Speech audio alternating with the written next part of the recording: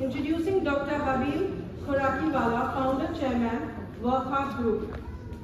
Workhard Group was founded in the early 1960s by Dr. Habil Khorakiwala, who is also the chairman and group CEO of Workhard Limited, a keen disciple of change management. Workhard into becoming the first true health-led group from India and emerging as a leading pharmaceutical and biotech conglomerate driven by research and strategic thinking on a global scale.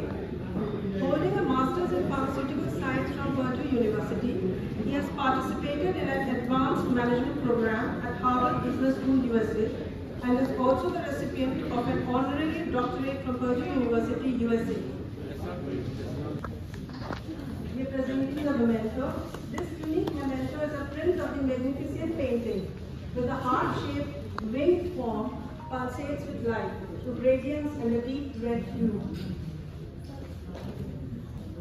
I must at the very outset thank you for inviting me because I consider art as my second passion, and especially the unique thing about the abstract, and I love that.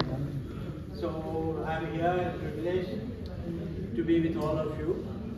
With Yusuf Saab's The Lines That Rules. In fact, Mumbai has been lucky to have him after nearly 15 years of the solo exhibition here.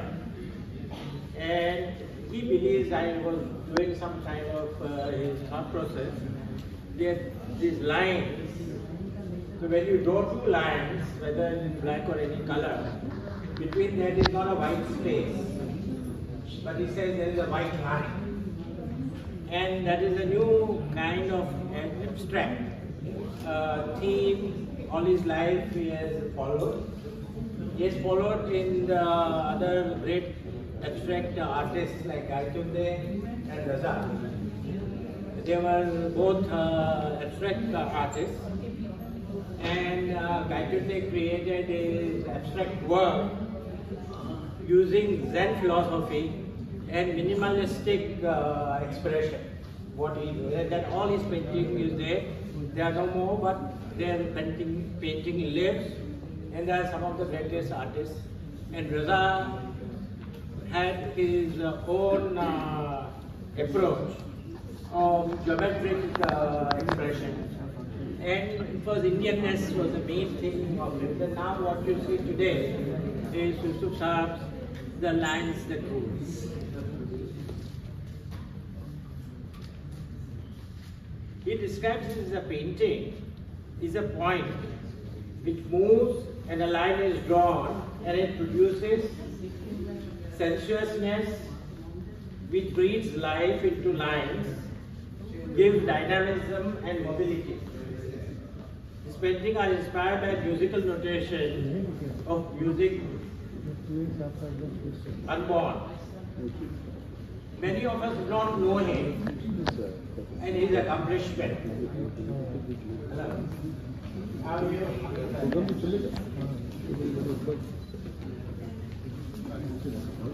We are truly honored to have respected Sri Javed Sahab. As I was saying, Yusuf Saab is a very accomplished contributor.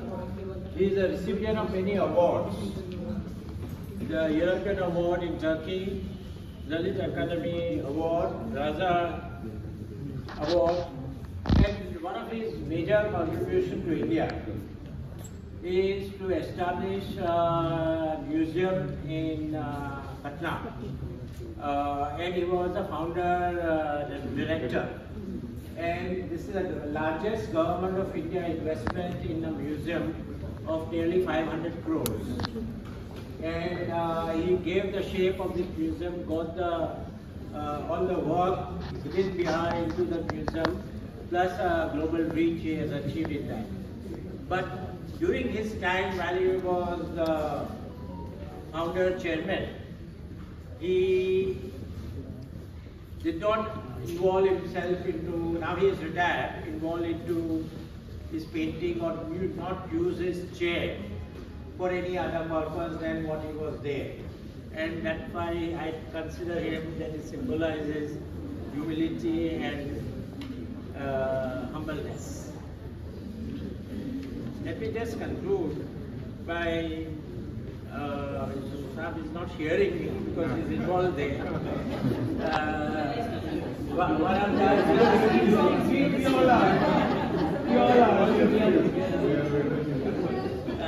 What Michelangelo, one of the greatest masters of all time, described the artist.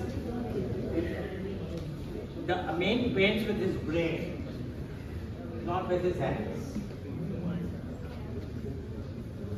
He also said, the true work of art is but a shadow of the divine perfection. I believe that beauty of abstract is in our minds actually. And when you look at abstract painting, and what I see here, that large number of paintings are untitled. Very few are titled. Majority are untitled. And I was wondering why. You can give it.